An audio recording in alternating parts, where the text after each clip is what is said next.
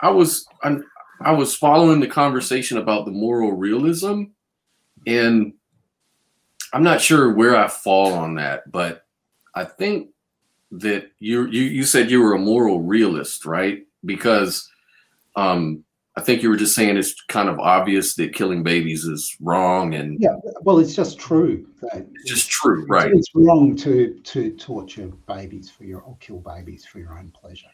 How and I know this sounds like a stupid question, but but I'll just ask it. How do you arrive at saying that that's true, that killing babies is wrong? So, how do I arrive at it? I mean, how I do it now is I just you ask me you put this proposition to me: is it wrong to torture or kill babies for fun?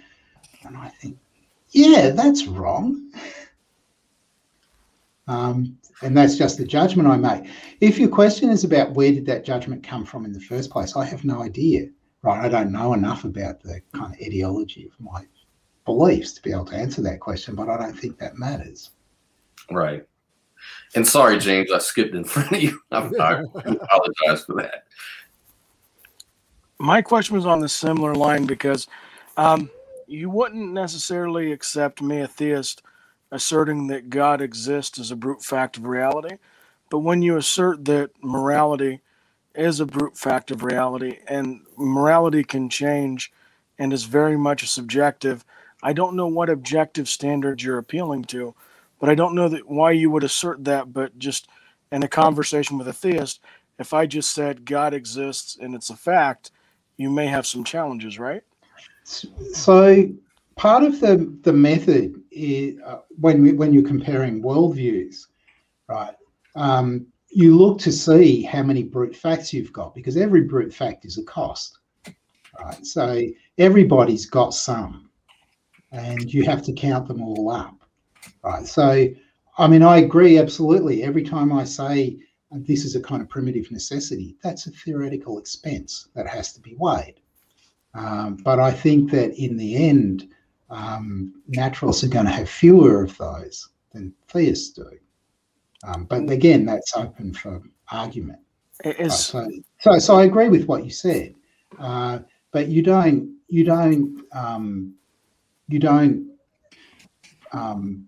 suffer a mortal blow when you admit that something is a brute necessity. Right? It's just one of the costs.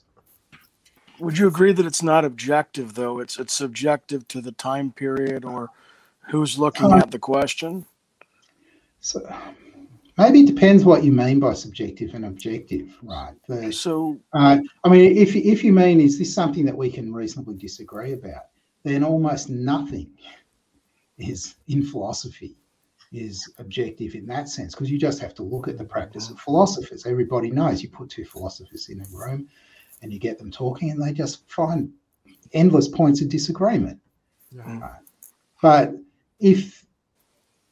But pick something like 2 and 3 or 5, right? If we're going to have a candidate for something that's objective, that looks like it's a pretty good candidate. I'm not sure that torturing babies for your own pleasure is wrong, is a worse candidate than that. Right, well, I would agree with you, but then I'm a theist, so I ground mine in objective morality, and that objective morality, I believe, comes from God. But from the naturalist, we see morality has developed and changed over time. Like, children are treated very differently now than they were 100 years ago, and very differently now than before then.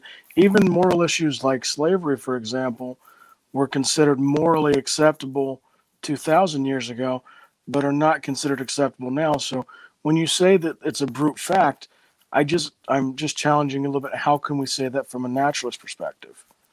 So the thing that will be the brute fact is some high level principles, and it may be tricky what follows from the high level principles, and it may also be the case that what we think follows from those principles, that we make mistakes about what we think follows from the principles because of our interests and things like that. I mean, the thing about slavery is it wasn't just acceptable 2,000 years ago, it was acceptable only a couple of hundred years ago.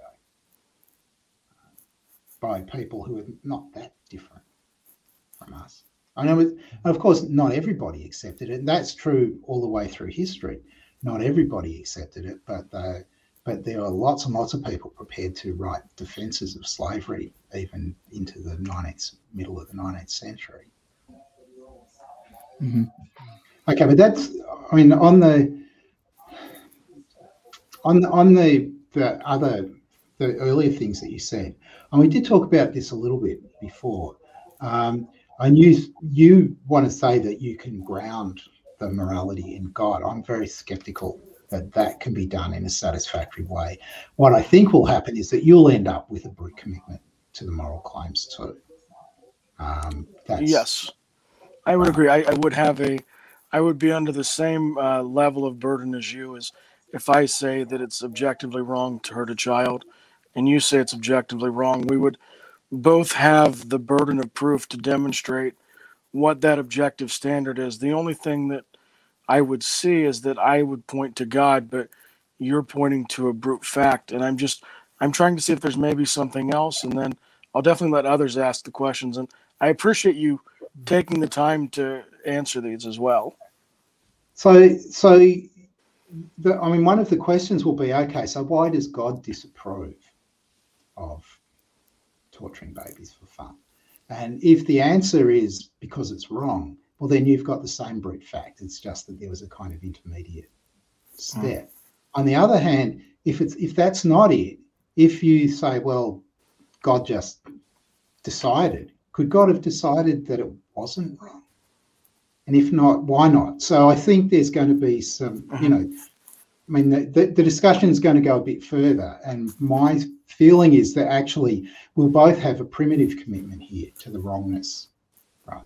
When we really push hard, we'll both end up with a primitive commitment to some higher level moral principle that entails it, at any rate. But that's controversial, right? This is one of the things that theistic and naturalistic philosophers argue about whether God can be the foundation of morality.